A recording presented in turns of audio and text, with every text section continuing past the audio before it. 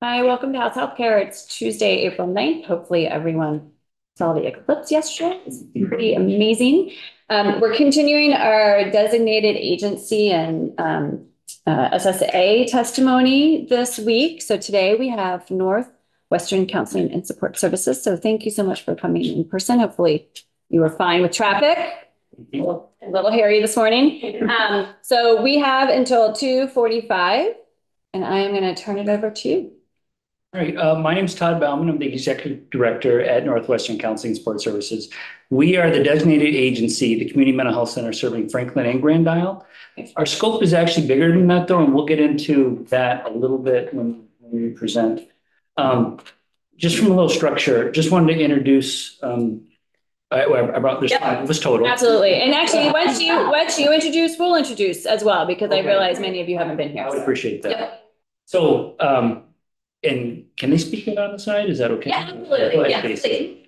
Oh, sure. Hi, I'm Stacey Remillard. I'm the HR Director at Counseling and Support in St. Albans. Great. Kim McClellan, I'm the Chief Operating Officer. Matt Habedank, I'm the Director of Children, Youth, and Families Division, which is kind of shifting a little bit. We're doing some restructuring. So what you would traditionally know as Children, Youth, and Families. Okay. Belinda Bissett, I am the Behavioral Health Director, Belinda Ovett-Bissett. And like Matt said, we're doing some transition, so I will soon to be the Director of Child and Adult Mental Health at the agency. Great. Years. Yeah, are you want to start? Oh, I'm sorry. I'm looking at the Mark Peterson State Rep, Rutland District 2, Clary, one of the West Rutland, Leslie Goldman, Wyndham 3, Rockingham, Westminster, and Brookline, which is the Bellsfeld area. Tarbell McFarland. I represent Barrytown and a small piece of Williamstown. And Lori Houghton, I represent City of Essex Junction. And Alyssa Black, I represent Northern Essex. And I'll use Penny. Okay. Penny Dwyer, I represent Enosburg and Montgomery. I'm Melanie Carpenter. I am from Hyde Park and I represent Wolcott, Hyde Park, Johnson, and Belvedere. Okay. And we may have some people coming in and out. It's a little busy for folks. So. And when people use their nicknames and their maiden names. Right, it means something. So bad. So we missed this relationship here. Is there something? Yeah, he's known my parents my whole life. I grew up with him. Friend. Got it. I thought maybe she was his daughter-in-law or something. Okay, got it. I know his daughter-in-law. And so we tried to structure it based on kind of the topics that we'll talk about, but we might swap people out a little bit. Perfect. Yeah, and it's fine if they also talk from the side. So however you want to handle it. Yep. I was going to just leave with you put forth a series of questions that you want us to answer. And I thought your questions were really, really good. Again, it's kind of like your guiding principles. They were focused and you're looking for specific content, but they really did cover a wide variety, a wide breadth of supports that we offer. And so I just want to acknowledge that I thought your questions were great. We did submit them in writing and we took quite a bit of time. So it's a lot of information, but we wanted to be really thorough and comprehensive. So you have those, but then we're going to do a presentation that's more of an executive summary that we can kind of talk from. That's great. Thank you. So we are the designated agency in Northwestern Counseling. We cover Franklin Grand Isle as our catchment area. And you'll hear people talk about core capacities or designated services. And I think that was one of the questions you did ask. And we do have core designated services that we're mandated to provide from the state. It's actually in legislative action. It's community rehabilitation treatment, CRT, children, youth, and family services, emergency services, and then we have a DS waiver program. That is about 2/3 of what we do. And we can go into a little more detail with those. But we really wanted to kind of cover some of the additional things we do, that additional 1/3. And I see those things as making us a little bit different, making us stand out a little bit from our peers. All of the designated agencies you'll hear, we have the same rules that we have to follow. We have the same core capacities we have to provide. But then we have some leeway that we can work with our community partners and really talk with them to find out what does our community need that might be different? What does St. Albans need that might be different from something that maybe is needed in Rutland? So we are able to work with our community partners to create something that's unique and that's special. And I see that as a real strength of the DA system. We have our core capacities where we're the same, but then we are different. And I see that as a real positive because we're able to meet our community needs specifically. So some of the areas where I do think we are different, and I'll just kind of jump in anywhere. We've got our adult and children outpatient team, and that's kind of what you would picture, the traditional 50-minute hour, people coming in for therapy. It's individual, it's couples, it's group, it's all different kinds of outpatient therapy. We have our school-based services. You want to just touch on those just real quickly in here? Is that Success Beyond 6? Yes. Beyond 6. Yep. Yeah, we have a good continuum of school-based services that we've built through the years. We have kind of 5, 6 main programs in there. School-based clinicians, which is doing sort of the kind of the outpatient model in schools, although they do with some homeschool coordination as pieces of that team as well. We have the PBIS consultant program. I'm not sure if you're familiar with that one. I think us in Washington County, I think, are the only 2 DAs that run that. But that's a board certified behavior analyst or someone who's in a master's program getting ready to become or has passed their master's program. That's placed in a public school. They carry a small caseload of kids and do a lot of systems work on the PBIS systems in public schools. Can you say what PBIS is? Oh, positive behavior interventions and supports, which is, if you've heard of MTSS, multi-tiered system of supports. Multi-tiered systems of supports is kind of PBIS is more behavioral, and MTSS is kind of a melding of behavioral and academic both. We have 2 one-to-one behavior interventionist programs. One that serves largely kids you could kind of think of as emotional behavior disorder, which is a special ed classification, and one that works with kids. It's called the Autism BI program. About half of the kids that are served by that team actually have an autism spectrum diagnosis. The other half are kids with a bunch of different sets of diagnoses that kind of benefit from that service modality and that level of support. And then we have our alternative school, approved independent school, which is SOAR Learning Center. That's one of the larger alternative schools in the state. SOAR right now is at around 60 kids enrollment, and I think can go up somewhere towards the 80 mark, give or take a couple in there.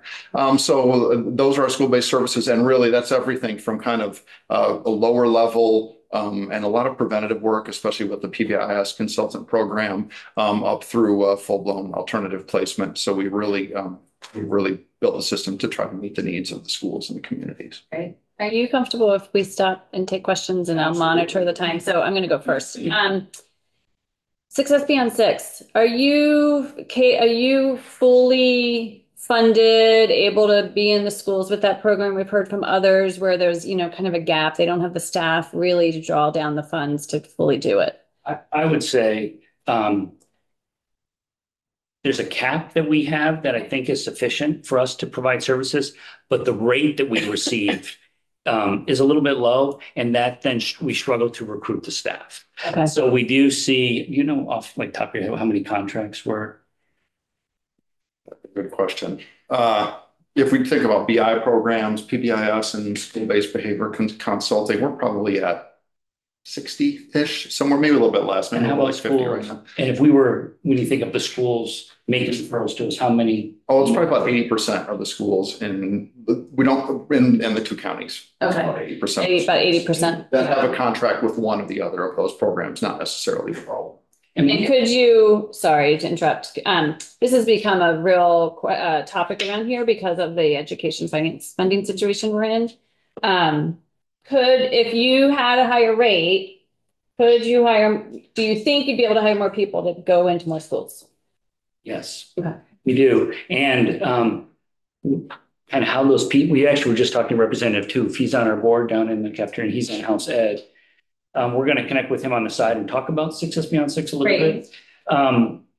What that would do, our inability to hire staff forces schools have to provide those services because these kids are not IEPs. They have no choice. Right. So they have to pay whatever they need to pay to hire those services and put those a one-on-one in with a classroom with a kid. They have to pay full when they hire that person themselves. If they partner with us, they just pay half because of our ability to access federal Medicaid dollars. Right. So our inability to hire staff actually forces schools to pay more because they have to go with themselves. So that disconnect, I think, is partly why we're seeing the special ed costs kind of blow up a little bit. Is I think because and we actually have a stat to show you, our partnerships have declined, especially during COVID, and we are working really hard with our schools to bring those back up to decrease special ed costs. So not the topic now, but maybe later, it would be good to have a conversation about what exactly it would look like if we were to try to fully fund that and how it would affect your capabilities to be in the schools. So that'd be helpful. I will note that curve is starting to turn. I think we came out of COVID and staffing, I think, continued to get a little bit worse post-COVID, but it feels like it's starting to head in the right direction. Some of the numbers have started to come up. There are some key positions that are trickier to hire than others, but overall it's starting to bend slowly, more slowly than we'd like, but in the right direction. That's good to hear. Leslie, and then Art, and I'm just going to close this. Mine's really quick. I'm from the southern part of the state, so I just want to compare. So when you talk about an alternative school, is it equivalent to Kindle Farm? That's a good question. I'm going to say yes. They might be subtly different, but Kindle Farm is run by HCRS. It's an alternative independent school. I don't know, it might be K, do you know the age range? I think it's more high school. It might be 7-12. We're K-12, so we might be a little broader that way, but think of them as very similar. Okay. Similar payment structures. Yeah, I just wanted to They'd understand. be very similar. Okay, thank you. They do good work down there too. That's what I'm here. I understand. Yeah. Art? Yeah, in the same vein, how does one get into an alternative school? Are they recommended by the school? Can the parent put the child in there, or are they forced to do it because of behavioral issues? How does that whole dynamic work? It's typically a referral from the public school. Yeah, the parents can advocate for that. They do sometimes reach out to us and we give them information, but let them know this is a decision that has to come from your public school. So we're happy to give you information, but parents ultimately have to advocate for that if the school is not making that choice independently, which many schools do based on the needs of the kids. Okay, is it usually behavioral? Typically, but there's always an underlying mental health diagnosis and a mental health concern, behavior. A lot of the kids that we work with in that setting have some kind of trauma or complex trauma in their background. Okay. Even though that's not a diagnosis, but still definitely prevalent in the population that we serve. And can the school force someone to go into alternative if the school wants them to, but the parent doesn't? If it does get there once in a while, I think you go to, and I'm not a special ed expert, but I think you go into due process at that point where the school and the parent disagree on what's the appropriate placement. All right, and so they go to due process and hammer it out. But there are times when we will try to sort of listen to the parent in the school and say, what are your concerns with the program, and see if we can allay some of the concerns. But that doesn't always work. So sometimes it gets a little farther. Thank you. System. We do a lot of tours. Kids are going to be successful if their parents are comfortable with the placement. If the parents don't want the placement, no matter how great our work is, they're going to go home and it could get undone. So we really work hard to make sure the kids and the parents are feeling really good about the services that we provide at our school. Okay. One more question. I'm still trying to wrap my head a little bit around the Success Beyond 6, because we've heard about it at different times. So if you can go back to that for a second, you said 80% of the schools in your catchment area are making referrals to you. Yes. So 20% are not, but schools have to still provide these services. So they are having to hire their own. And my understanding is that you can, as a counselor, you can make a lot more money if you're privately employed than if you are with a designated agency. Do we have an idea of approximately what the disparity is between like salary and income range? Because it's very frustrating because you can draw down all these federal dollars where you're not getting it. Anecdotally, when we have a school-based clinician that's left our agency for private practice, I think it depends on exactly what their deal is. Sometimes they could go to another entity. We've lost counselors to like the hospital systems, and I think the pay disparity there tends to be relatively large. But a lot are going into private practice. I think on the backside of COVID, it made the ability to do that kind of service through telehealth a lot more accessible. And we've lost a good chunk of folks to go in and do that. So I'm not exactly sure what the numbers are, but I think it can be significant, although there's hurdles to overcome when you go into that kind of private practice of building a caseload. And if you're doing it on your own, there's insurance concerns. There's a whole bunch of things that people find that they didn't necessarily consider. But there are some companies that kind of will basically hire you as a contractor and they take care of some of that. So I do think it's relatively significant, although in the last couple of years, we've made a big push to get our school-based clinician salaries much more in line with what they might find in the private sector. Have you had instances where you have lost individuals who then have just gone into private practice and stayed in the schools doing the same thing? Absolutely. Yeah, we've had that happen in the schools and in primary care physician offices.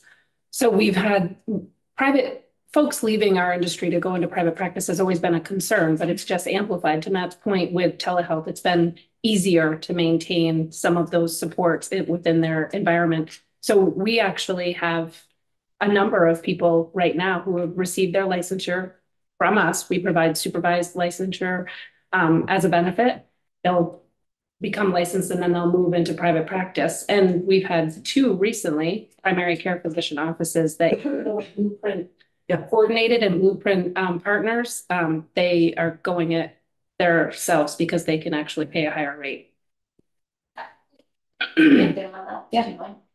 So licensed individuals is another one of the areas that we've struggled to keep people, and part of it is exactly what they're saying. So I do know just even in the current fiscal year that we're in, about 7% of the folks that have left have licensed people, and they are going into private practice or Maples is when it comes to it for me, which is our local pediatrician's office right across the park from us. So I think that's very, very real.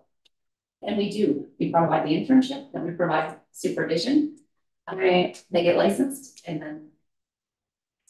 The positive is that they have an understanding of our system and they work collaboratively with us. That's our hope, right? Is that we're still we're expanding the system of care in some ways, but we'd like to keep the value. Right. It's like they're not going out of state, right? So they're at least still serving Vermonters, but it would, yeah.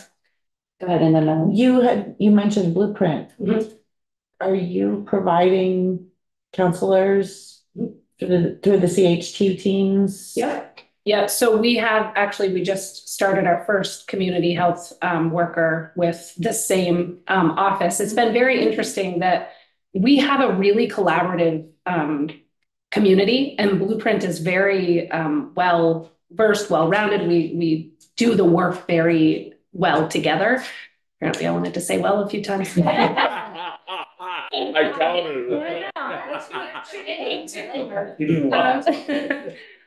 The issue is that when we look at hiring folks who want to work in the primary care physician's office, there might be some opportunities for them to be paid at a higher rate. So that primary care physician's office, using the same level of Blueprint funding, is offering them a salary higher than what we can, because we have things like administrative fees and costs associated with our benefits packages and things that are not coming up for that provider at the onset of hire. They eventually see it, they eventually uncover it. And so we're working really hard with our Blueprint coordinator to help uncover those things first so that we can align more appropriately. But our community health team, we're tiptoeing into that right now.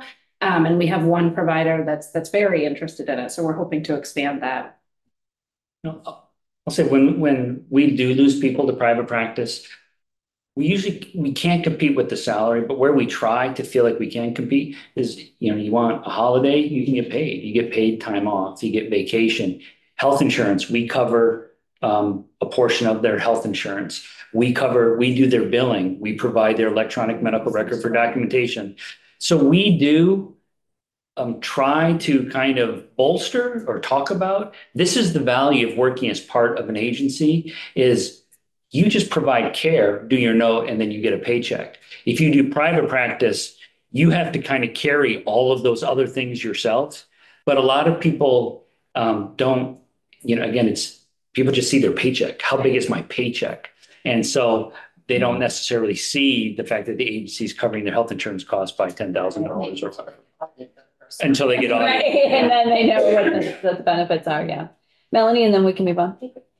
From a student and family's perspective, is there, how do the services that you're able to provide under a DA umbrella of supervision versus private practice, is there any difference between what's provided for the children based on that? Go ahead. We're going to say the same thing. I hope so. Absolutely. Me too. Absolutely. I mean, I think that's one of the biggest benefits of being served by someone in a DA is that we are connected to, you know, whether you come in through outpatient therapy or you come through a school program or home and community-based care, we're all aligned and approaching at the same time. We also have psychiatry, access to psychiatry services. One of the things, tiptoeing a little bit around what Matt said earlier about part of our redesign as an agency is to really look at how we do support children who are going to school during the day and then going home to a home environment, and how do we transfer those skills home with them. So how do we really wrap around kids in a way that if you're seeing a private therapist outside, those pieces aren't connected, and that continuity of care isn't aligned. So we absolutely see the benefit of that. And I think our school partners, as an example, have really been able to highlight that with families as well. Private therapists think of like traditional mental health treatment. They do outpatient therapy, psychiatry. They can't do the rest. And when you look at the stats, that's only about 8% of what we do. So that is an important 8%. But it's everything else that we bring to help also like kids transition to adulthood, housing, you know, employment, maybe family mediation, those kind of home and community-based supports. I think elevate the quality of what that treatment will be so that person will actually get better versus if they just have a 50-minute hour once a week. So we bring that kind of more broad perspective, which is more effective.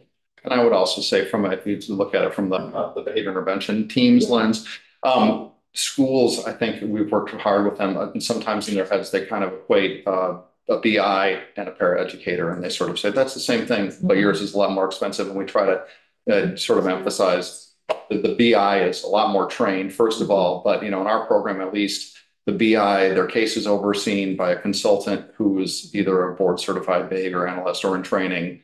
The team leader who oversees the program is a board certified behavior analyst. The program manager is one, and so am I as the children's director. So there's levels of experience and expertise along with connection to some of Linda's folks in the community mental health side of things that helps make that service a lot more rich than what they might be able to. And that's not to in any way downtrodden the support the schools provide, but it does tend to be a different level of support. All right, one last question, then we'll move on. This is really quick. I didn't hear if you said 8% or 80%. 8. That's what was like, whoa, that's so huge. 8% of what we do is your traditional outpatient therapy, psychiatry. The other 92% is really everything else on this list other than adult and child outpatient. Everything that's 8%. Everything else is the other 82%. Thank you. That's huge. Yeah. Thank you. Thank you. Just kind of maybe putting a bow on this slide.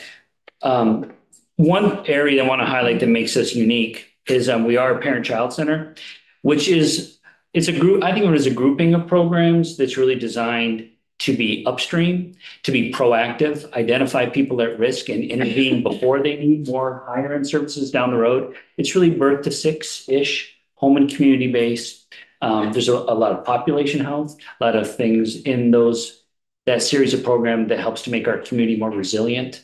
So I wanted to be sure to highlight that as well. And we've got a slide later on. We can talk about that a little bit more if we get to it.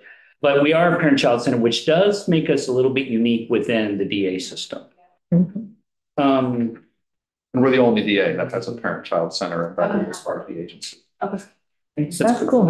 And you are going to talk about it later because I have questions. Well, we can do those now. Yeah. Well, I wonder how you measure success in that. How do you measure whether what you've done with the parent and the child has any bears any fruit? Well, we definitely look at our numbers and we look at making sure, we think of access as one of our success points, making sure people have access to care. So we really track, we have targets, and we really try and put our structure in place to make sure our staff are able to go out and find those people, to help those people that need the care, make sure that people in the community know where we are able to come in and access our services for supports. That's And one. I'm not asking because I don't think it's a good thing. I just wonder, you know, are you seeing the same folks come back and they're just not seeing it, or they're just not improving? I trying to get a sense of what it does. Well, the Parent-Child Center specifically they're usually prenatal to up until the day before their 6th birthday is kind of where the edge of those programs run. And there's a lot of different I came out of the school-based world, and I'm kind of over the Parent-Child Center now. So I'm really trying to catch up and do my homework on everything up to speed, because they do a lot of work. It's a lot of different programs. It tends to be a lot of different grant funding that goes into the services they provide. But all of the grants have specific sets of outcomes, which I have a couple in front of me. This is, 100% of children enrolled in Parents as Teachers have attended a well child visit with their pediatrician. That was FY22. 100% of the 19 to 35 month olds report up-to-date immunizations. So some are very, very concrete like that, but some are, X amount of diapers distributed to so many families across the region. It's from very specific to are we providing people to access to concrete supports, to some of them actually provide in-home mental health treatment and mental health care for families with very young children. So the outcomes can be, it's a pretty broad spectrum of what those outcomes might be, but those are all indicative of whether we're making progress or not. And I think one of the things that makes that program unique and the agency unique for having the Parent-Child Center in there is that if we feel like that family and those kids need ongoing support, that's a conversation down the hallway, or with your next door neighbor or the person who you sit in meetings on, versus a referral from one agency to the other, and that's not to knock the system anywhere else in the state, but it is something that makes it unique in terms of providing a cohesive, treatment experience. Okay. I will say, I really appreciate your question. Results-based accountability, RBA, that's something we are really trying to grab onto. We tend to live in how much did you do? How many people did you serve? How many hours of care did you provide? That tends to be where we live. And in part, that's because that's what our grants require us to track. They require us to report that out. But we really want to work with our state partners to start to shift to say, out of those 100 people you serve, how many of them are better off? And that's what we really are trying. And I think our entire healthcare system is shifting that way. And that is a good thing. We definitely want to be part of that and work with you all, work with our agency human services partners to move in that direction. Well, I would hope the things you have up here, you're not doing just to do them. You're doing them to make a difference. I think that's it's hard to measure. I know. I mean, a lot of this, how do you measure it? Yeah, we do have some good stories. Like I think about TMS, it's just an example that's up there. We did the legislative breakfast where we had some folks come and do some really good stories. One reminds me of the child with autism and his success. Young man who was actually working, holding jobs with our supports. Like I think there's some stories. I think those are suspicious things. It's hard to track. Yeah, it's hard to track because you do need to track what Wonder, for example, says. How many? What is that's quality versus quantity? Yeah, so you kind of need both. Yeah, the data, and then there's the stories that tell you the impact has been tougher. On your list of Vermonters served, you have developmental services. Can you just explain what that is? Yeah, what do you do? So developmental services, it's through the Department of Aging and Independent Living, we are charged with serving people with intellectual disabilities. And I want to say it's about 230, 250 people that we serve in our community. We offer, it's a variety, it's a continuum of care for people. The thing I love about this program, and it's also one of the things that is the hardest to track, is every single person's treatment plan is different from the next person's. So one of the questions you said is, what's your rate for developmental services? And they're all different because this person might just need a little bit of support in the community a couple times a week. And then we might have another person and they need 24/7 staffing, sometimes 2-on-1 staffing to support them in a residential setting. Do you do that? Yeah, we do that. How And many residential settings do you I'll have? tell you how many people 10. we use, 10. We have 10 residential sites. Serving roughly 100, year to date, well, last year we did 148 people receive services within one of our residential programs. And that's all inclusive. So that includes our DS population, our mental health population. Those would be the two primary ones. Yeah, it's, That might be a good time to talk about the need for residential There's- in general. we definitely, as our population, I think, is aging, we're seeing a type of person, actually, I'll use the example you showed me just the other day. We have an older Vermonter living in one of our residential programs with a severe and persistent mental illness. That house has 2 levels. And so she has to actually go upstairs to her bedroom and come back downstairs. She will be completely unable to live on her own in the community. She needs 24/7 care. And so one of the things we're doing is we're trying to be forward thinking. And we know we have we've actually counted, we have people that require single level. I think of my parents, my parents are, Yeah. my parents need single level. They moved into a new home because it's one level. And it's the same thing with people we serve. So we're actually in the process of working with both Dale and DMH to build 2 programs, one to target older Vermonters with intellectual disabilities, and the other one to focus on older Vermonters with severe and persistent mental illness that is uniquely built, designed for an older population. Single level, bathroom, kitchen, no steps. When are you gonna do, when is that the work you're doing now? So we have purchased the house for the intellectual disability program. And we actually just had a meeting last week to break ground and we're Are you gonna, one of, excuse me for interrupting. yeah, Are you one of the pilot projects? we are not. You're not. You're doing this on your own. We're doing this on our own. Wonderful. We feel like we have enough resources to get the ball rolling. And then our hope is, again, we've already identified people that need this program that we're already serving, that I think we're serving them in a place that puts them at risk. We Yeah. want to move those people into these homes. That's right. So we're not part of the pilot, we're doing that now. That's good. I'm glad you did it. Thank you. Yeah.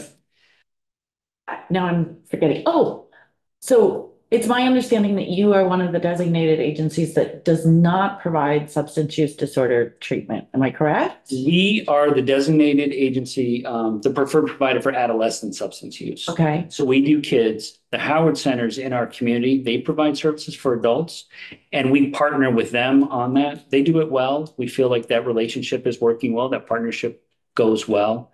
And so we just work together on it. Is there a lot of correlation between the population that you're serving? Do you work collaboratively with that individual on these? Yes, we do. Yeah, I would say that although we're not the preferred provider for adults receiving substance use services, we do provide co-occurring work for adults who have mental health and substance use disorder. So we do serve that population. And when Howard Center is serving individuals that we might be also serving in our CRT program, our Community Rehabilitation and Treatment Program, we do a high level collaboration. We also have, we're in the process of switching this a little bit because of some leadership changes that they have, but we do a monthly, just a leadership conversation about how's it going? What's our collaboration look like? We include the emergency department in that conversation as well. Because I think, they're our capital O, Todd says this, our individuals that we're serving. And so as a community, I think we do that really well. I think we really partner in a way that's effective and people appreciate it. And this is a dumb question, I know. But Topper, when you were talking about this person at this residence that will need, do people pay rent when they're in residence? They do. They pay a percentage of their subsidy to us. This individual is her funding profile is a little bit different. So the department does fund her room and board. But yeah, and I just want to say, it goes without saying that we're all talking about elder population and, where do nursing homes come in? Where do those kind of residences? And folks with mental illness or folks with developmental disabilities are usually not allowed to, are not invited, maybe not invited to access those programs because of their extended needs. That's why we're looking at building those programs. Okay, so I'm going to allow Leslie and Alan, and then we really need to make sure we hear the rest of the presentation. So we had this last week or the week before, and you're the only one, like you said, the only DA that has a parent-child center. And that's always worried me. I come from the South, there's parent-child center in Springfield, there's HCRS, and I feel like they're siloed, and I worry about that. So how did it happen that you integrated these things? Because it's very cool. This was before my time, 1999. So this was the Franklin County. Okay. And they were really struggling to financially just maintain their agency.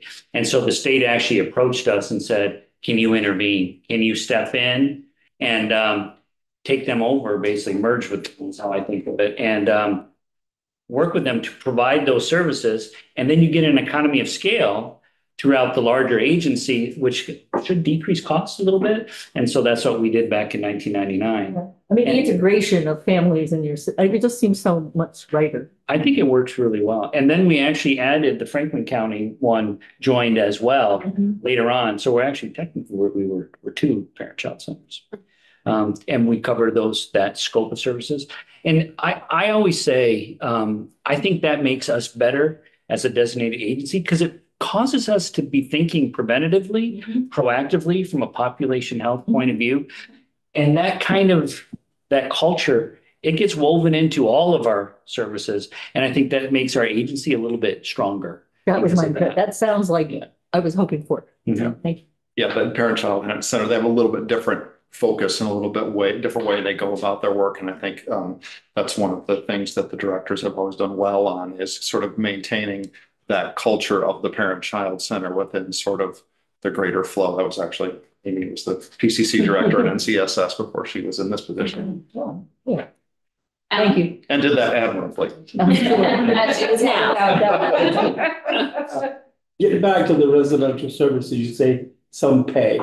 Do some have the ability to pay on their own? Is it Medicaid? Is it Social Security? Is it private insurances or all? All. They did, okay. Yeah, I'm looking at it. Yeah, it depends on their. It does, okay. Yeah. I was just curious about that. Yeah. Great. We'll linger on this one for a second. So just a couple of things to highlight on the number served. So you'll see the agency unduplicated.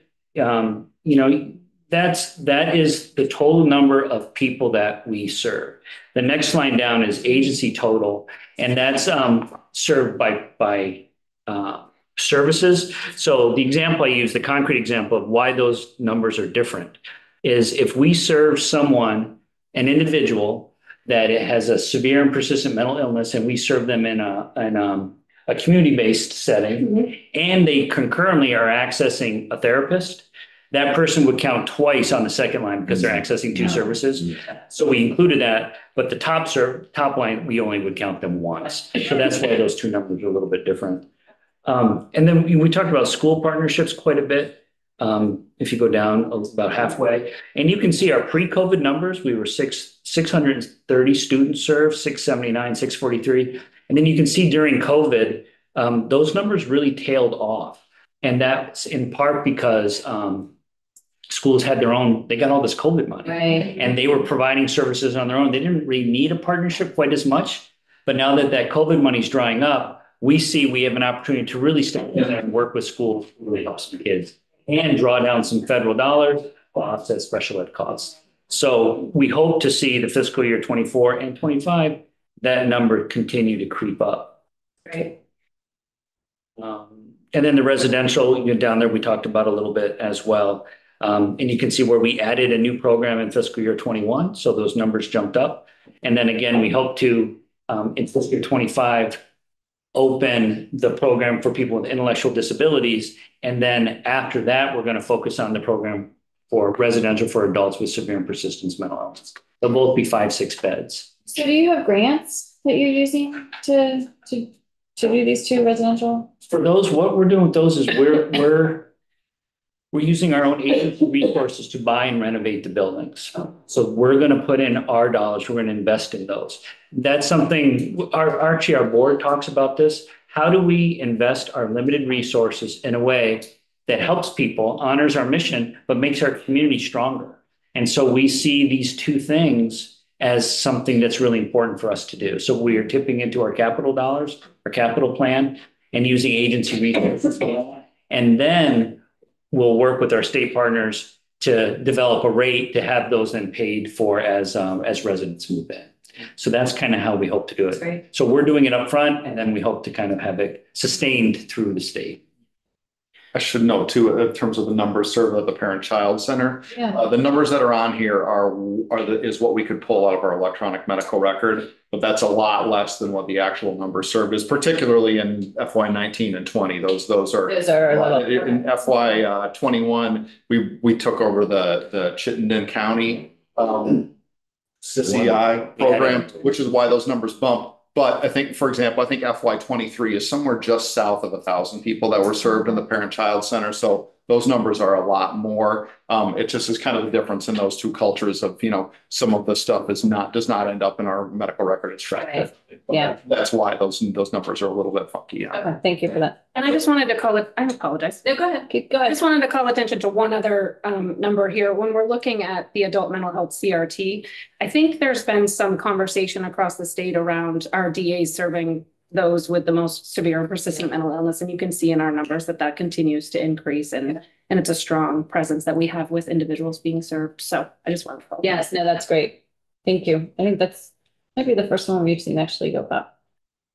Go ahead, Leslie. Just a question about the Parent-Child Center for 24. That's only half a year, a third of a year? That's through, I think, the end of February, we counted So that's your date year to date. through February. That's only 2 months. Fiscal year. Fiscal year. Sorry. Fiscal year is. Yeah, July 1st. 30th. Got it. Thank you. Great. All right. Jump to demographics. This, just a couple of things to point out on this. One is on the right side, you'll see that birth to 18 is 54.9% of the people we do are birth to 18. And again, I do really feel like that's because our Parent-Child Center. Yeah. And my guess is if you had a pie chart for all the other DAs, ours would, younger child services would be more significant than most because we're just built a little differently. And then we dug into diagnostic. I thought you might just find it a little bit interesting. Diagnostic, who we serving? And we're seeing in kids, anxiety is the #1 diagnosis by a lot. We are definitely working with kids, with families on that. We actually just recently held a community forum at Fairfield School. And with our psychiatrist went and met with a whole bunch of parents to talk about social media use and the impact that has on kids and strategies that parents can use to maybe protect their kids a little bit. So I think there were 25 families in the room. That's not going to show up on any of our stats, but it is something that we feel is really important and adds value to the community, makes it stronger. So anxiety in kids and depression is the #1 in adults by a lot. So anxiety kids, depression adults, those are the two things that we're seeing more of. My guess is that's consistent with other DAs. Yeah. It would surprise me if it's not, but those top two are definitely prevalent. It's interesting. I was just reading a New York Times article today or yesterday, I forget when, about how parents are anxious about whether their kids are anxious and maybe are making their kids more anxious. I'm like, oh my gosh, we're in like this vicious circle. So do you see that? Absolutely. Yeah. Absolutely. She's talking about her own. I mean, I'm.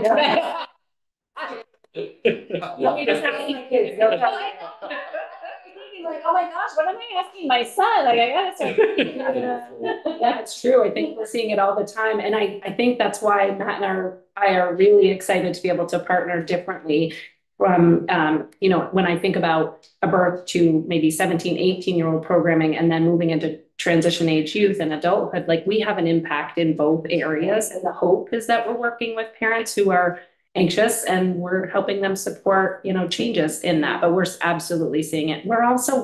We've all just been through a pandemic. We're all showing up to work with some of that, Still, managing. it. Yeah, absolutely. Whether we realize it or not, yes. That's right. Before Art, did you have a question before you leave? Are you good? No, I gotta go. Okay, so we apologize. He has to go. Good luck, Topper. Art? Yeah, with that parent-child and the 0 to 18, again, my question is, who sends the families to you? Do they self-refer? Do they get referred by the school?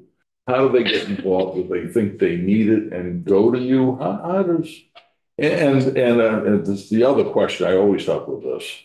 We seem to be Medicaid-based. Can non-Medicaid people come and use services? I think the referrals, the school-based programs are referrals from the school Yeah. with some parent support. Yeah, The outside of the school-based programming, families can call and access resources. We get some referrals from DCF. There's a number of those referral sources, but I think families calling and looking for services is a big one. Pediatricians and doctors' offices do a lot of referring. Okay. So that can come from a lot of places. In terms of private insurance, I think we're limited some by what private insurances will pay for. I think most of the private insurance kids that we serve are probably on the outpatient teams, because that's kind of what private insurers say is that's the recognized model. That's what we'll pay for. But in terms of things like home and community support, some of the more creative programming that we do, private insurers just don't cover that. So it's not so. No. So just so I'm very clear on what we're talking about here. So your services are Medicaid services? Primarily. Thank you. All right. I also just wanted to highlight that one of the places we get caught a bit is because families do self-refer and they talk to their neighbors and their sibling or their cousins and their friends or whatever. And so they are also a huge referral source for us. Where it gets a little bit sticky is that one family might have private insurance and one family has Medicaid, and they're not technically eligible for the same service within our funding structure. And so when you think about wanting to be community-based and wanting to meet the needs of our community, it can be really hard to do that given our funding structures. Leslie, did you have a question? We'll jump to the agency 6. That's one more we'll go. We've talked about these quite a bit, just kind of in other conversations. Can I ask a question first on your partnerships? Yeah. Do you have, so I see St. Albans City Police. So do you have a person headed to people? You do not have a state. No, you do have a state barracks. So do you have? Yeah, we have 2 in the city and 1 in the state. Yep. Okay, great. All right. Thank you. We were one of the first, I think Brattleboro was the first to develop this model. And then we were right on their heels, jumped right in, and we embedded a clinician in the state police barracks on our dime, something I think our agency does really well. I like to think we're super innovative and we're willing to take risks if we think it works. And so we embedded a clinician and we funded that ourselves for a couple of years, tracked the data, showed the outcome, and then it kind of it caught on statewide, and they actually used our job description as the model for the job description statewide. Okay, so that's something we've been doing for a while. Yeah. Leslie? So I'm thinking about partnerships, and this is a little off base, so forget it. But we did hear from visiting nurses that they had to take over Franklin County from Rutland area because of the problems. And I'm just wondering, is there any overlap do you have with other of those kinds of agencies, visiting nurses who are struggling, and does that affect you? We may not have affect you at all. Child Center. The Parent-Child Center does some contracting with the visiting nurses. Yeah, some of the services that the nursing supports and the intensive nursing supports, we subcontract through them to provide those services. So there is some. I don't think it's not a huge amount. It's going to be interesting to see how that goes over the next couple of months as that entity comes in and sort of takes over operations in our region, and how that exactly gets laid out. Yeah, so there is some. It's not a huge amount of kids, but there is some. We are reaching out to them to ensure that transition goes smoothly. Yeah, because I'm thinking there are adults, get discharged with medical problems, but also probably work with your agency. Absolutely. Yeah, what's the intersection there? Yeah, I mean, I don't spend a lot of time on it. Yeah, no, I mean, it absolutely is the case. I was just sitting here thinking, I don't have a number to throw out at all, but I do know when we're talking case consultation for adults, specifically those served by CRT, absolutely, we have overlap with VNA, and we will as we continue to increase our reach into the elder population of service. Yeah, thank you. I think the primary care office is on this. We know, actually, Glenn and I talked about this the other day as well, that most people that die by suicide will have seen their primary care provider within 30 days, 60 days prior to that attempt. And so we want to be there. We want to be present. We want to have really strong relationships with our primary care docs, so that referral can happen. So we can pick up on that at that moment, make that referral. We can wrap those people up to mitigate that risk. So that is why I feel we have very strong relationships with our primary care offices. And just as an example, like I know I mentioned Blueprint can be a little bit tricky sometimes, but we do have a relationship with a primary care office right now who previously had a hard time referring to us. They were saying that, our referrals were long waits and such. So we actually embedded a clinician in their office just to do intakes. So they're there 1 day a week meeting folks who are in there for appointments. They do the intake right there in an office that they feel comfortable with their provider, and then they'll come and seek services continuously through our office. And we're hoping that will take off a little bit so that people are continuing to feel just comfortable in their environment. Yes, definitely. Yeah. That's great. Okay. The agency successes, and then challenges. And then we have a slide on workforce as well that we thought was very interesting when we kind of pulled that as well. We'll be sure to hit too. Some of the successes, and we've talked about them a lot. I really feel like our agency, we partner, we collaborate with people in the community. I think we have something kind of special in Franklin, Grand Isle counties that our community, we don't have a lot of turfy issues. It's not a lot of competition, like we're all kind of one up each other or anything. We really do come together. Like even the Eclipse, we set up an incident command in partnership with our local hospital yesterday, and we worked really well with them. The VNA was part of that as well. And the Notch, our FQHC was part of that. And we came together just to kind of rally resources. We had all each other's contact information. Should something go wrong, we can call them up and we can rally our larger team of healthcare providers to whatever got thrown at us. And I will say that it went really well. Yeah, it was. The phone didn't ring. That's right. The phone didn't ring. That's a good thing. Yeah. So as we drove down here, and I packed an overnight bag, thinking, would I be able to get home? Yeah. You were kind of so I could wear a tie for you. Right. But yeah, everything went well. But the community collaboration, I think that is what our community does really well. And when you ask our state partner or our local partners, I think they would say the same thing. So that feels really good. One thing we want to talk about is our unified electronic medical record. I think, okay, why is that on our success list? I do think there's a perception sometimes that the DAs are a bunch of individuals standalone with no integration, no coordination.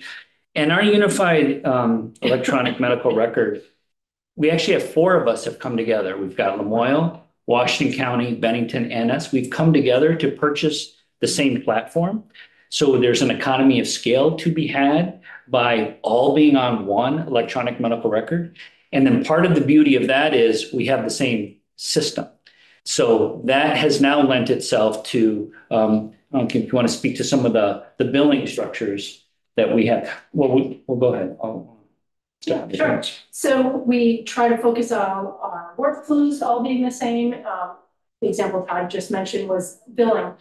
Lamoille had some staff turnover. They had some new staff that were very green. We were able to have them come to our agency. Our 2 billing teams together was in each other's systems, training them, teaching them, and working right in their systems. That's great. So there's a real economy of scale, even beyond the services, our administrative infrastructure. We're interwoven, and I think we build on each other, and there's an efficiency to be had in that we're always looking to grab. And this one in particular, Washington County, Lamoille, and Bennington, we just came together on this project, and it's going well. How do you talk to each other? I mean, do you as CSU all or HR or whatever your position is? I mean, how do you communicate and how does? For our EMR, we've got a small core group of people. There's 5 that we all share the expense, but they build the system in our root system code. So we build it all the same. So they build it once in the 4, but there might be one program that one agency has that we all agree on how it's going to be built. In case someone else down the road has that program turned on, it's already built. Okay. So that's one benefit. We do have a lot of Zoom meetings during the week. We try to be really mindful of everybody's time. So we've got a core working group, a person from each agency that talks about what each agency needs, compromise, and then we have quarterly meetings to what's coming down from the state, what's next that we have to consider and prepare for. So we do it all together. And is that just amongst those of you that have the unified electronic medical record, or is it all of the DAs? So this particular one I'm talking about is just for the 4 with the EMR, but collectively as a state, we, all the compliance officers come together once a month, all the HR directors. So there is definitely a tight network. We can call each other up and ask for help about anything. That's overseen by Vermont Care Partners. They're the ones that hold all that together. My group comes together twice a month. You know, the adult mental health folks, HR directors. Yeah. Okay. Once a month. Yeah, once a month. Okay, that's great. Leslie and then Art. Yeah, I'm just curious about why only 4 out of the 14 came together for you. Sorry, So but in 2016, our 7 of us were on the same EMR, but they look completely different because we built them all differently and by ourselves. Company was bought out, so all 10 agencies came together and said, let's look what's out there to see if we can do this together. Half went with one vendor and 4 went with the other. Clara Martin was already on it, so there's 5 and 5 of each vendor. Okay. So it's kind of, but we aligned documentation and workflows amongst the 10 that when we did the build, it was similar. so you communicate if you have, I would imagine people move around the state. Oh, So yeah. that you're. Vermont able is to very communicate. small. Yeah, it's very small. So that works. I mean. Yeah, and for our EMR, we trained all 4 agencies together. So it may have been an NCSS trainer, but we had staff from all 4 agencies in the Zoom for the training. And that was certainly part of the discussion at that point is, if somebody lives in Barry and moves to St. Albans, the whole process should not feel completely foreign to them. It's still, we should feel like a system to the people that we serve. Could you imagine keeping it this way, or do you feel like there needs to be more, even more of that? Or are you it's pretty settled at this moment? We built it in a way that we can bring on new people. So we tried to build it in a way that's scalable. We built it for the 4 of us, but as anybody needs, they can come on. So we did that on purpose because we think there's an economy of scale to be had, that we're always trying to look to leverage where we can. And Clara Martin was on this electronic medical record before we were, so they were part of our meeting. So it was definitely the 5 of us working together. Still seems pretty And still stable. is. Everyone's pretty content with the system. think at this so. moment. Uh-huh. Thank you. Yes, this might be a defining moment. Okay. I understand Just to go in there. DA, because I'm constantly amazed at the whole setup, because this is what I want to know, I guess, to start with. There are certain things you do that are common to every DA If you in the look state. at that first slide, Is that That's the. kind of a common thing? Because I've been 4 years here, I keep hearing about DAs and I understand some of what you do, but it always blows my mind that everyone's not marching to the same drum.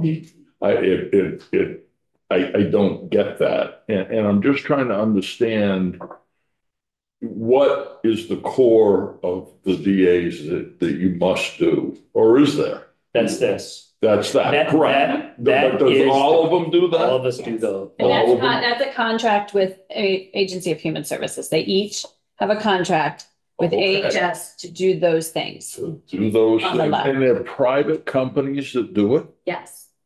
So you're a private outfit? Well, yeah, they're not a state agency is another way of saying, they are not a state agency. Right, correct. They're, okay, and all of them are like that, Lori?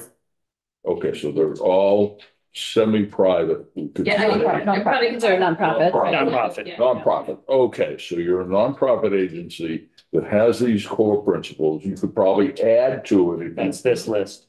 Okay, Yeah. and to tailor them to your area. Yes. And so that makes sense to me.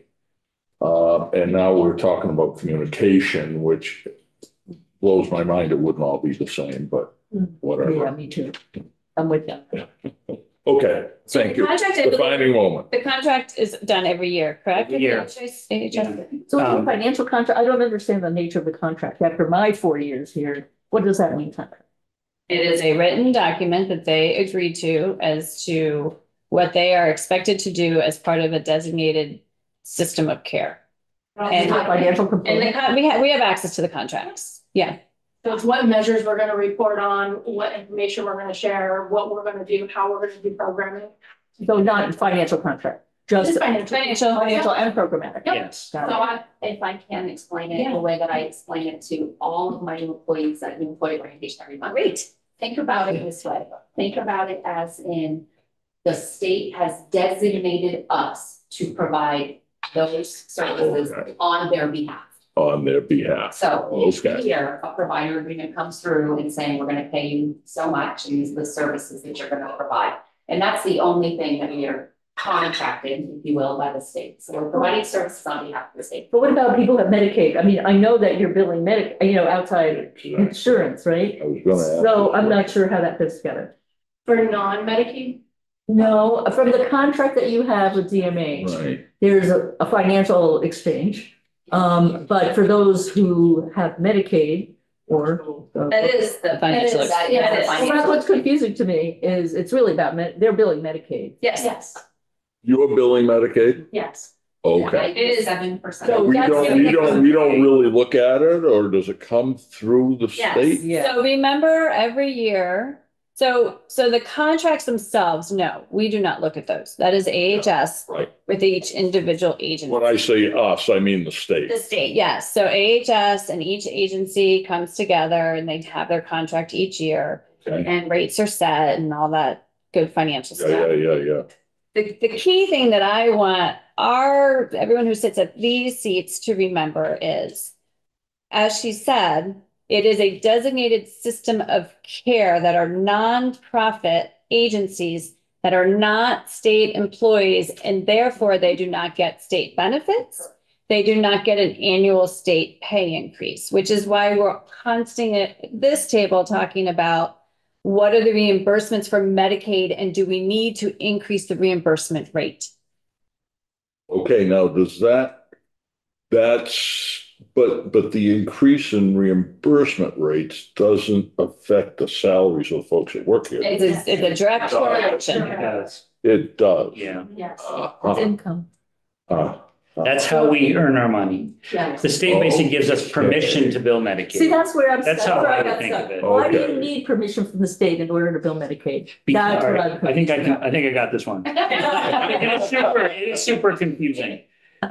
We don't need permission from the state to bill traditional mental health services such as psychiatry and outpatient. We do need permission from the state to bill that broader scope of service that we provide, such as residential care, home and communities, a BI in a school, those kind of things, not more non-traditional treatment type of options. So that's why people can leave our agency and be a private therapist and bill Medicaid and do 50-minute hours, do therapy, but they can't leave our agency and create a residential program or be a home and community-based provider because you need permission from the state. Those. Okay. Helpful. These are really good questions. These are great. Well, it's It's important we all understand this dynamic because. I'm glad I had that one. Yeah. Well done. All right. So someone comes in for services of some kind, and you bill Medicaid. So a portion of that goes to the salaries of the folks that provide the service. Is that correct? 80% of that. 80%. Yeah. 80% of our revenue goes to Because employees. it's no material. It's all work. It's all labor. Okay. All right. Got it, I think. What makes it, when you say the 80%, how many employees do you have in your? That's a good question. 510 right now. 510. How many openings do you Yeah. need? Yeah, how many There's openings? about 100 openings. Oh, wow. Now it's 97. We have 510 Yesterday. employees with 97 openings right We now. were just prior to COVID, we were about 610, 615. Took a nice nosedive down about 30, and now we slowly started to come back. Oh, And that's good. we're at about 510 right That's great. Is that because of the increases that we were able to? now. All of that. If we want to go ahead to those workforce. Yeah, I was so, yeah, right. And I want to make sure we hit the rest of the successes or challenges, and then we'll get to the work. Yeah, okay, there you go. Yeah, this one. I don't want to lose like the other stuff we want to talk about, but yes. I haven't answered any questions specifically, but to answer that question directly, does the awards, I would say, that you've done here absolutely help. So one of them specifically right now is the loan repayment program, which has been a huge, we're just on our round 3, super grateful. That has gone, I just hands down 98% retention rate of those employees. Great. So anybody that participated and got money and agreed for the service obligation, retain 98% of them. The other things maybe to point out on there is that we really try to put money in folks' pockets. It's one of the mantras that we have all the time. Culture is big for us, and one of the things that we talk about is selling our culture. And part of that is selling, having our employees sell our culture. And so we reward employees to come and work for us by giving them a referral bonus. And that truly accounts for about 40% of our hires. Wow. We pay $500 staff bonus, refer a friend. That's great. Is what we call it, refer a friend. Have been doing our own in-house career fair. So if you know anything about career fairs, go to school, we get all the colleges, we do all of them. The return on investment is pretty minimal if you're just looking straight up at sort of the quantity, right? How many did I hire from one there? But it's, again, the bigger picture, which is we're present, we're there, we're building relationships, we have partnerships, and all of those things. But doing our own in-house career fair has proven to be more valuable in our area. So 30%, 30% were hired from our own in-house career fair. We're probably about 6 years into doing our own. And what does that mean by your own in-house? Meaning that I popped up a sign out front and said on April 15th, we're doing an on-site career fair. Come in, set up tables, all of our team leaders, groups of our team leaders join, talk about our programs. We have goodies and gifts and things, and we do it for about 2 hours. And so the way to kind of look at that is if you are interested in working at our agency, you'll come and make a face-to-face connection. It's not about the Indeed application. We get about 2,000 applications a year, but we only hire about 100, 110 people probably on average per year. Because if anybody's hiring ever, you know, the applications are just click. So they're not quality applications, but when you come, you take the time to come and see me and shake my hand and say hi at our in-house career fair. So that's been our second most valuable recruiting and maybe innovative strategy. Our turnover rate, we have prided ourselves in about a 15 to 16% turnover rate for many, many years. COVID, boom, we went right back up, as did the state. You can see, I included a graph in the bigger packet. You can just kind of see the state average and our average. And we tend to trail them historically, but we bumped up to about 23% with COVID. And that's coming back down. I can see it nicely coming down. We're down to 19.2. I suspect the next couple of years we'll see that hopefully sugar off. Anything between 15 and 17%, I'm super happy with because it's new ideas and innovation. Maybe to the point about the dollars being directly connected, our BI programs, our school-based programs that we talk about, Success Beyond 6 specifically, 27% of those folks in our current fiscal year have been school-based. The turnover has been in our school-based programs. We have probably about 29 openings, 30 openings right now for BIs. I know you can go on Howard Center website and you can see that they're hiring in at $1 more an hour. I think they want hours to start at. It's just, they're hard jobs. They're talking about behaviors that these kids are maybe on their last leg, not even going to be successful without somebody. So it's a hard job to keep somebody in. A little bit of flexibility, very limited because you got to follow school. Kids in school, you've got to be in school. So I think there's some challenges there, but it's also a great program.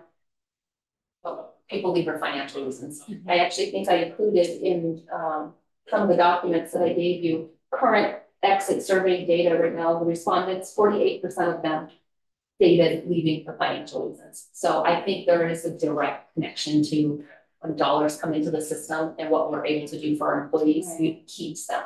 And the retention programs have worked great. We've done stay bonuses and retention bonuses, which have all kind of trickled down funds, and those have really high retention rates. The loan forgiveness that you all approved loan forgiveness last year, maybe 2 years ago now. And there's one of your Yeah, bullet that up was the there. first one, the 98%. Yeah, so those things work. They definitely work, They do. which makes a big I think difference. a unique fact, and I added it up here just because I think this maybe just goes to the education, which I think is what we're here doing today. Nearly 650,000 miles are driven on personal cars. And when I say that's with clients, that is not the services. We're very community based. That's not accounting for the services that aren't happening when the client's not in the car. So that number there is just strictly me and my client. It doesn't count for me going to my client. It's just me and my client when we're doing our services, whether we're going to an appointment or somehow meeting my plan of care. That's the personal. It also doesn't account for our agency vehicles, and we've got a fleet of 30 vehicles that are delivering services. So I just think when you start to look at the numbers and the amount of people that are out in our community, the risk they're taking every single day, being in the being on the road, the cost of that, the wear and tear. I was gonna say, do you reimburse for mileage? We do. We reimburse first for mileage, which obviously is meant to do Something, but it's not a lot of something, but it's. Let's put it this way: when the cost of gas goes up, right. our reimbursement rate doesn't go up at the same time. Exactly. You asked, and I thought your question about what percentage of that rate increase goes into staff's wage, and I said 80%. Part of the other 20% goes to things like that mileage. So that's where it goes to, like plowing the driveway, cutting the grass, fixing the roof, paying the mileage checks. Those other kinds of things is where that other 20% goes. And it's super valuable. I mean, given that a lot of the population we serve, transportation is a big obstacle to accessing services, and the ability to sort of meet them where they are or bring them onto a site or whatever we have to do to make sure they can access them is a really valuable piece of what we do. Alan? Well, my first question wasn't about the mileage, but just to go on to that. How far do you go for client services outside of Franklin County and Grand Isle? The vast majority are within Franklin and Grand Isle County, but we do have a few students attend SOAR from Lamoille County, from Chittenden County, and then we do have one of our larger parent-child center programs, our early intervention program, is actually stationed. That's a partnership with the Howard Center. I didn't even mention that. Again, a partnership with them where we have expertise. They have a funding mechanism. We partnered to put those two things together, and we are stationed out of the Lund Family Center in Chittenden County to provide early childhood services to the people of Chittenden County in partnership with Howard. So that's a fairly large team, and they're outside of our catchment area. Yeah, that's somewhere in the ballpark of 300 or 400 kids a year, probably. With that mileage, I was. Where's a lot? But she pulled that. I knew it was a big number, but even that was eye-popping to me as well. Yeah, that's a lot. It's just successful. Yeah. Reimbursement must be federal though, right? No. It's not federally based? Is it federally set?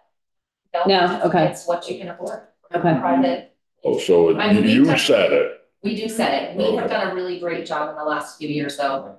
Just trailing. I'm trying to remember what is the Fed. We're rate right now? 57 cents and the feds are like Yeah. 62 or something. Yeah, we're about 5 cents, I think.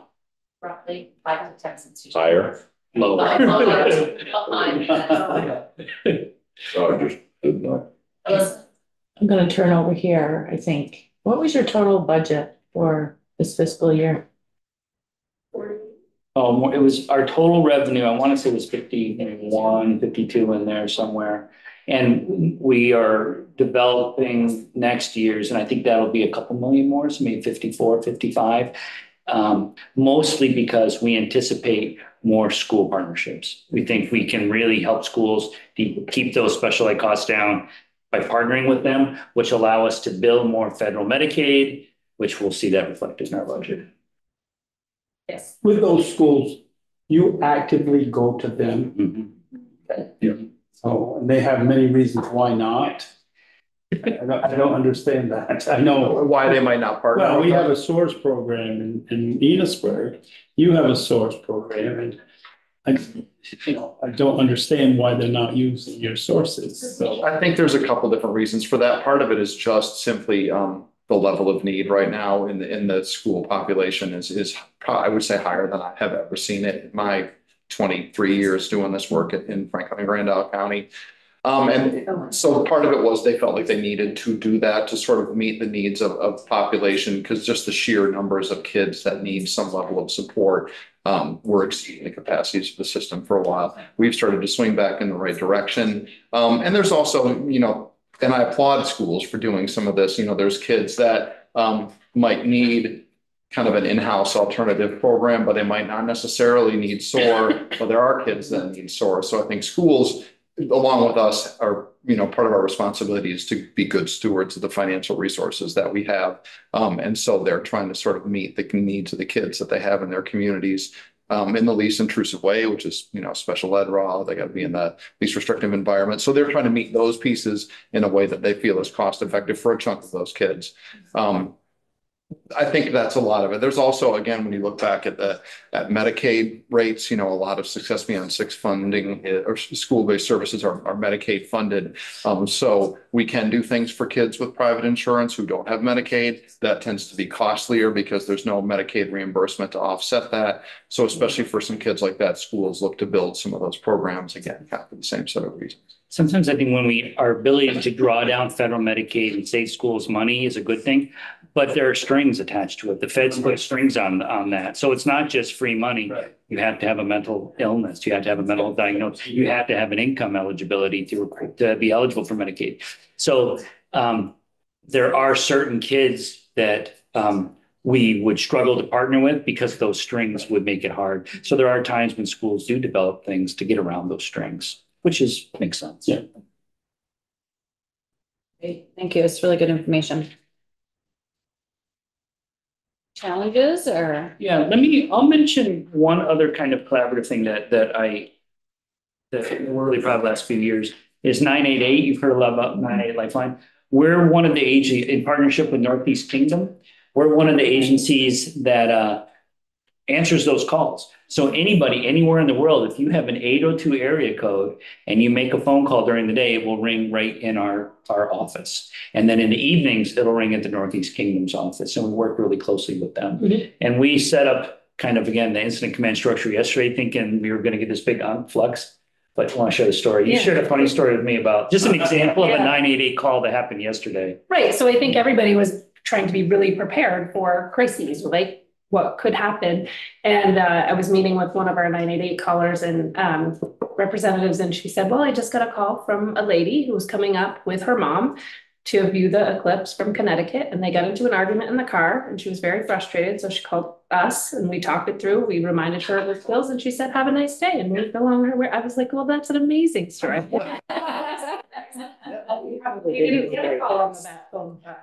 that's an IA call that we were able to kind of de-escalate things right there on the spot in the car. It didn't escalate into rage, so that's when she shared that story with me. I thought that was a kind that's great. Makes it concrete. Makes it good calls. Yeah, those are fun ones. Those are the good ones. I will say, we started a couple of years ahead of our partnership with Northeast Kingdom, and just last year combined, we received over 10,000 calls, and so we're continuing to see those numbers increase, and we're partnering with DMH to. It's really been amazing work you all have done for the 988. Yeah, I look at what other states are just starting to do now, and I'm like, we are way ahead of that. Thanks to all of you. I'm really proud. Like my son goes to school in Rochester, New York. When I drive, there's a big 988 billboard on the New York side. Right. And I see that. I'm like, you know what? I'm just really proud of that people call that with 802. Our staff answer that phone and help them. I just think that's really cool because it is big. Yeah, it is. It's helping a lot of people. Yeah. So challenges in 7 minutes. Yep. We talked about workforce. I do feel like our workforce is stabilizing, but we do still have those 97 vacant positions. Many of which of that turnover are in our school partnerships. So we really are trying to invest in our schools to maintain, stabilize those partnerships. So that's something I think we're leaning to. Anything specific, Stacey, you want to just kind of tack on there? No, I would say, I guess, no, but on top, yes. Maybe. Residential. I would say it's probably our next, because residential work is also extremely tough. It's 365 days a year, 24/7. gotta have it staffed, you gotta have people on.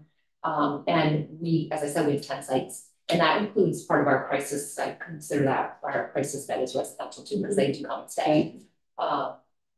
So, just, That's great. recruiting for those kinds of roles. And some of those folks are in residential settings because they are not able to live in another safe space, which the only other choice would be outside of their community. So you got some really tough, challenging, high acuity clients that you're trying to staff 24/7. So I do think that becomes a struggle because a little bit of battle pay is, that could shift differentials, but it's really hard work. So keeping those staff is so challenging.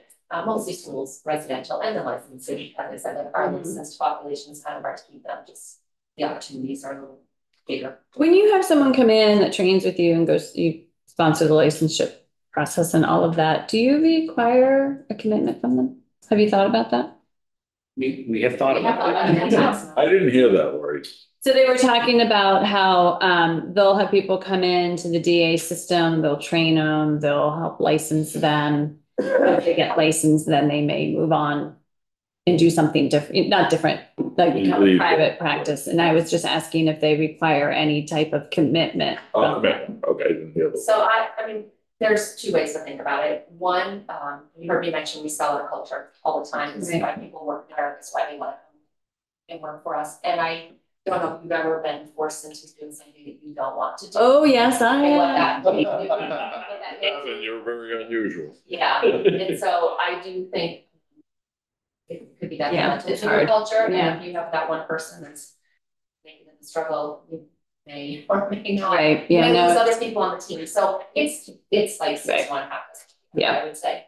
Okay. Hopefully you get them to stay with other programs, such as this is an absolute true story. One of our nurse practitioners was looking to go elsewhere, and we're like, we've got this loan program now. Get him help to pay for your loans. He stayed. He's signed on, and he's got another year. So I think those things really, that's where we can kind of put our let's get some commitment from you. I'm not just making you cash to walk out the door. Not like internships and supervision isn't cash, but it's not the same. Yeah. Okay. I was just going to add, we've also been successful with two folks recently who we've provided them with an opportunity to test out private therapy. So they're doing it part-time on top of their work with us. And one actually just came to me yesterday and was like, I don't think that's for me. It's like the overhead, the responsibility, the liability. She had a pretty tough situation happen on her private practice side that I just allowed her to see the value of working at an agency. I mean, what a unique way of handling that. Like, sure, please try it and stay with us for a little bit. Mm-hmm. That's really great. I'm sure you're a great mother. Yeah. It's quite great.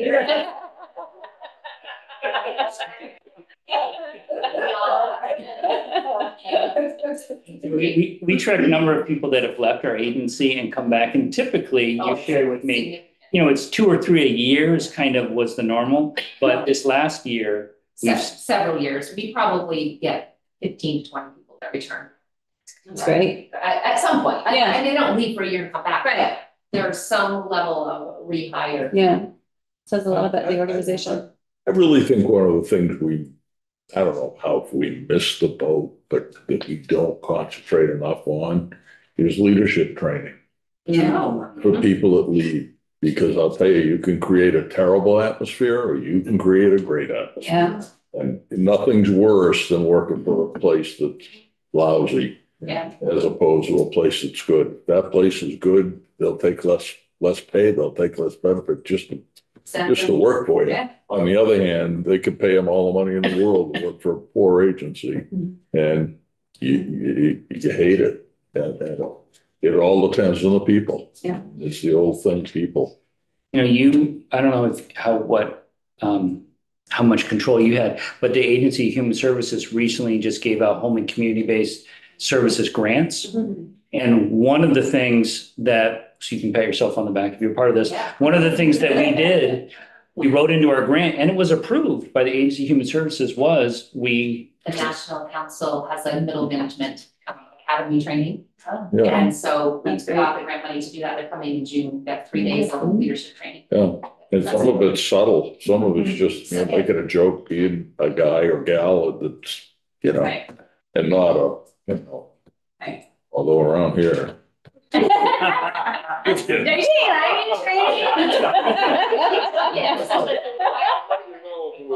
great, let me know. What else? Don't worry about the clock. Well, do we have anything more in here? I want to make sure we don't brush over the challenges. You all just, again, honor you all. I think there's 440,000 for elder care that was is moving its way through. That's going to make a difference as well, that our population is aging. We have one clinician that's dedicated towards providing services to older Vermonters, where he actually outreaches primarily into people's homes where they don't have the ability to drive in and access therapy, and it might not be comfortable with telehealth.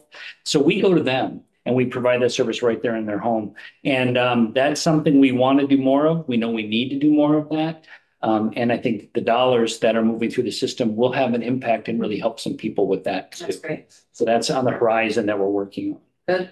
And our committee loves to understand administrative burden. So what are we talking about there? I think with administrative burden, well, we hear from our staff, actually, people leave our agency because they feel like the administrative paperwork is too much. So, so if they leave, the paperwork is actually less, and they can provide the same type of service. Who's requiring the paperwork? Turn to Kim on this one. What is it? I know. TMH now. Okay. That's a piece of it. But I think even when we look at our provider agreement, the measures, the data reporting, data is great. It's very important to understand programming and changes that need to happen. But for every single measure, some direct staff has to click something, add something, write something to be able to pull it out. So having meaningful measures in our contracts is really important. Not having 200 because it's interesting or important, but what is it to show how people are better off, Get to the, So that is a big piece. You heard, actually you've heard of MSR, monthly service reporting. That's a whole lot of information that staff have to ask clients once a year. All of those we report it up every month, but it's the staff having to collect that information regularly. So that's the biggest thing. Documentation is a big thing. Okay. I do think accountability is really important. So this is not about shirking that. We want to be held accountable. We want to agree on how to be held accountable. And I'm hoping where we agree is some of those are people better off as a result of what we do. So we want to track data, but we want it to be meaningful. We want it to be the right data. And one thing I will give DMH a lot of credit for is they're moving towards the CCBHC structure, the Certified Community Behavioral Health Clinic. We are all in on that with them. We think that will help to streamline some of the administrative burden, and they're committed to working with all of us to identify areas where we can simplify things. So then our staff can be providing care as opposed to sitting at the computer clicking buttons. And that's a win for all of us. So that is something that we're constantly kind of working on. I think too, if you look at, we've talked about private insurance providers and sort of what the payer mix is a little bit, but that's another area when you get into there. Every private insurance has their own intake process, their own outcome measures, sometimes their own set of codes they want you to use. It gets very, very complicated quickly. I don't know if that's anything your committee has impact on, but anything that makes that easier helps. That's the more that you can bring private insurers into the mix and reduce the Medicaid burden statewide, that helps. And facilitating that process being a little bit less tricky to navigate. This is knowing. Pushing private insurance and stuff like that is a whole other ball. No interest in that. See those books over there? Those are all her coding. It's like 24/7. Yeah. Through this process, we've heard it before, but through the process of having all of you in, obviously the parity issue is not where it needs to be. It's something that needs to be looked at. Okay. Leslie? There's a one-on-one question. All the DAs are doing the exact same thing in terms of reporting and documentation. Yes. Any? Sorry, I'm just thinking about, so you were talking about, is it negotiable? I mean, and how does it work if you're all doing this? We're right in the process right now. Okay, With all the departments at AHS, so there's a committee with DCP, collected from the designated agencies, working with the state departments. There's 2 lawyers on the committee, so we negotiate the whole contract, including measures and reporting. okay. And then you're saying that the CCHP process is going to make it better. And are you in that negotiation right now with that too? Yes, that's part of the conversations with our provider agreement. What measures can we let go of that are Vermont grown payment reform, and then what measures are we bringing in for CCBHC? And remember with CCBHC, it's right now a planning grant. Yeah, got it. And then we would still have to apply to actually become, like, so there's a planning grant process that I think has been pushed out to March of 25. Do I have that right? I think they're shooting for 25. Right. And then there's another approval process that they have to go through with the federal government to actually become. Once we prove that we're worthy. Yes. So that's what this process is, you know, saying, yes, this is worth funding on a larger scale. Vermont, I think your questions are going. Vermont has a lot of homegrown things, outcomes, deliverables, because someone thought it was interesting at one point. And so those things, you tend to add things, it's rare that you take things away. So over years and years and years, that number's just swelled. The thing I like about the FQHC is it's here's a grouping of outcomes that are federally required for these dollars. It works in other states throughout the nation. Let's just do those. And so there's something standard about that standardization I kind of like. We give up control to move in that direction, but I feel like it's working elsewhere. So let's just grab onto that and move in that direction. And I think DMH is totally on board with that too. That's really helpful. Thank you. Any last things from? I just want to thank you guys. I'm glad you're up in Franklin County. Very appreciate it. Thanks for what you do. I would say the same to all of you. I appreciate you taking the time to have this discussion and for the work you do. I think being in the legislature is often an incredibly thankless job, and you have some tough decisions to make. So thank you. And I would think that you knowing, okay, you make these decisions at this level, and then it's kind of what happens next is kind of visible. Yeah. So I just want to say it does make a difference in people's lives. In our staff, which allows them to provide care to people in need. So I want you to know it's the work you do in here makes a difference, and it's important. Thank you for that. Sometimes it's hard to see that. Yeah. Alyssa, one last thing, because I track suicide numbers. I don't know if you know, but your 2 counties actually went down last year. So good work, and 988 is, I know, you know, with small sample size and everything, but it jumps around. Yeah. But it is important. Yeah. We've got our eye on that ball. Yeah. Great. All right. Thank you all very much. And we'll take a break until